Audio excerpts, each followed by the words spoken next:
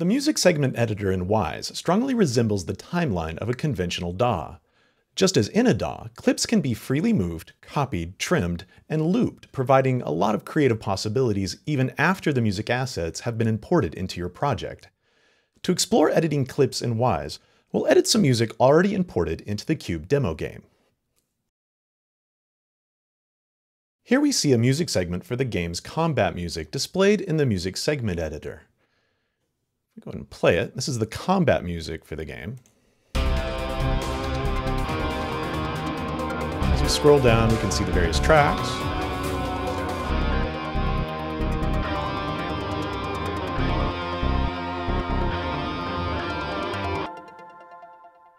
All right, now the last three tracks are rhythm parts, and you can see that they only play for 4 of the 8 bars in this segment. Let's take a listen to them.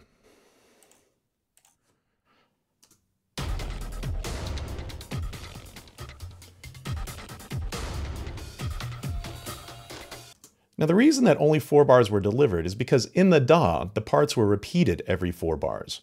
Now, while they could have been doubled in length before they were exported from the DAW, this would have taken twice the memory. Instead, we can quickly loop a clip within the music segment editor's timeline. This is done by moving the small blue square icons in the lower corners of a clip. Let's just do this for the main percussion line, and we'll drag it to the right to where it ends at the beginning of bar 9. Now you'll see a vertical dashed line denotes where the clip begins to repeat. Now remember, this does not increase memory use in the game, as the same audio source is referenced each time the clip is looped.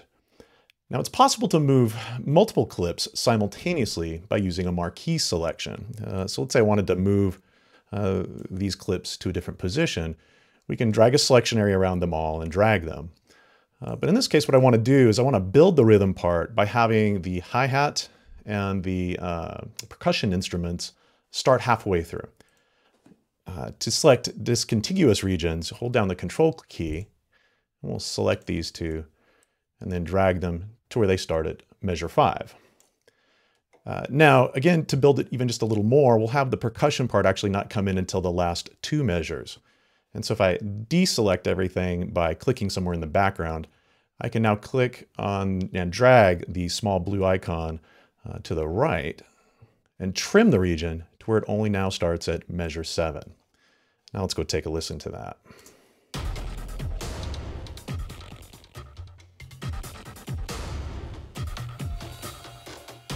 Here the hi-hat comes in, and now the rest of the percussion part. The arpeggio track found at the top of the music segment editor provides a synthetic pulse to the music. Let's take a listen to it. Let's turn off the rhythm tracks we were just listening to, and go up to the top and take a listen to just the arpeggio track.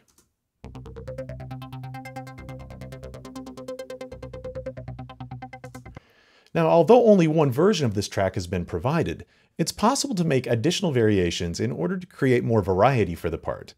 This track has already been configured as a random step music track with a few subtracks that we'll use to create variations of the arpeggio track. We'll start by right-clicking the arpeggio clip and choose Copy.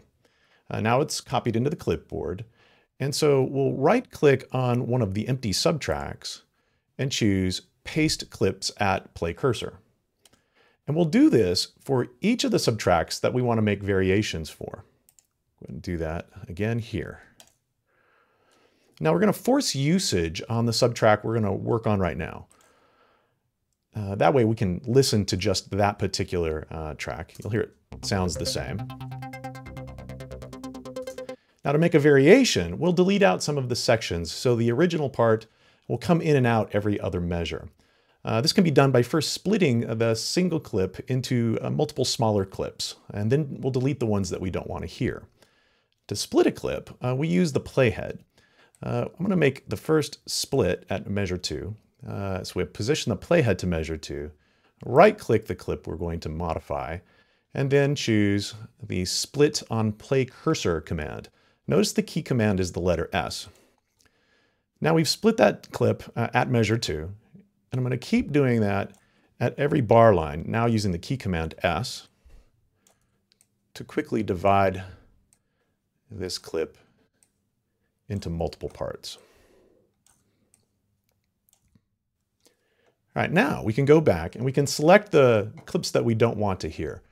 And so starting with the first one, we'll select it, and then we'll select every other one.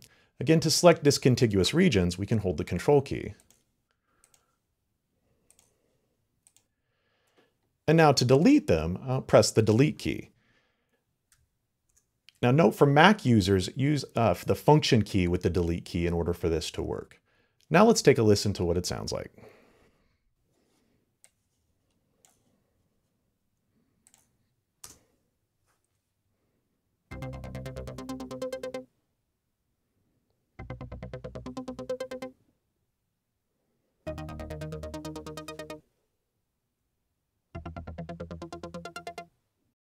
As the arpeggio part comes in and out, the transition may feel a bit abrupt.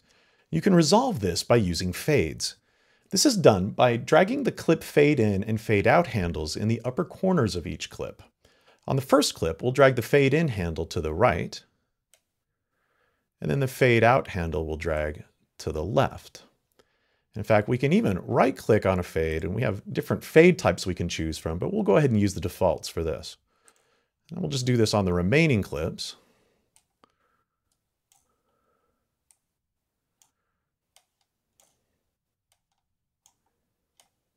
And let's take a listen.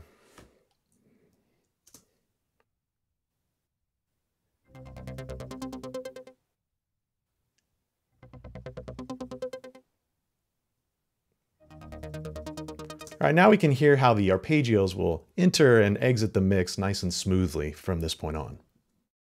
It's also possible to do more complex automation of a music track's volume, low pass, or high pass filters using the same type of offline breakpoint automation used in DAWs. Let's use this to create a filter sweep on the third variation of the arpeggio music track. So we'll go ahead and set the force usage button on it to hear that part.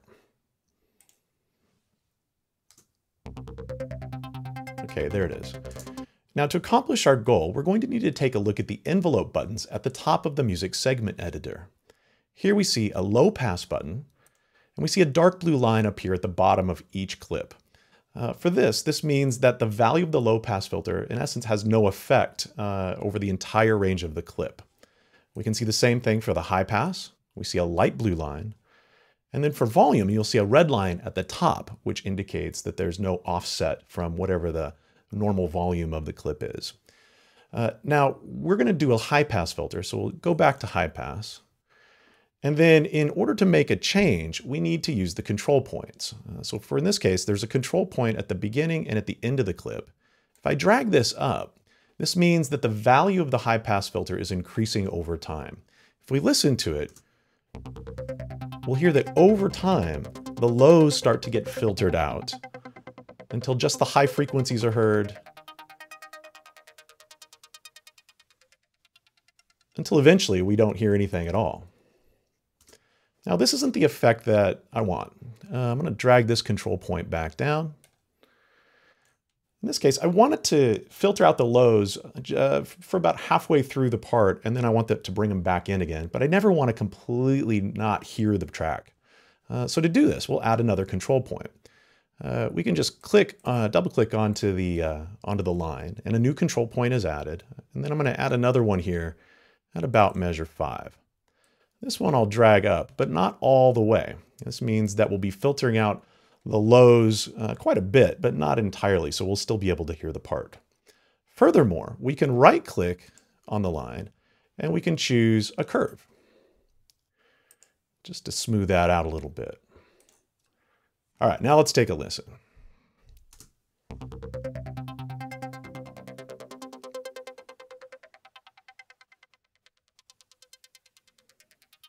There, the lows are filtered out. And now they come back in towards the end.